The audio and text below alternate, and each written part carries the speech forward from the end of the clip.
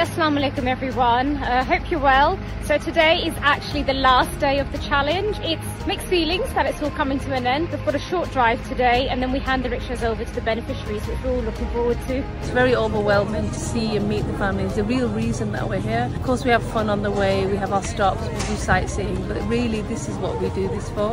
And meeting them firsthand, or handing over the documents, handing the keys in their hands.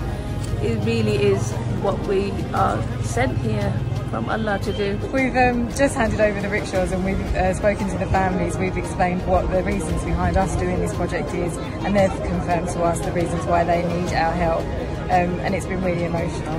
We thank Allah for giving us the opportunity.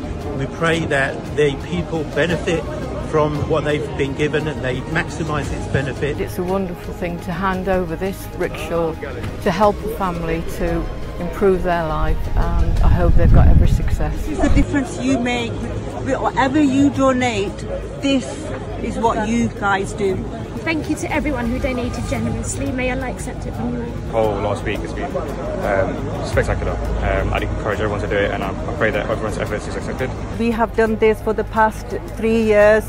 We don't get to drive a rickshaw in England, so in Pakistan when we come here it's a little bit of difference. May Allah accept from the donors, and may Allah help and guide the receivers, all the colleagues, all the teams.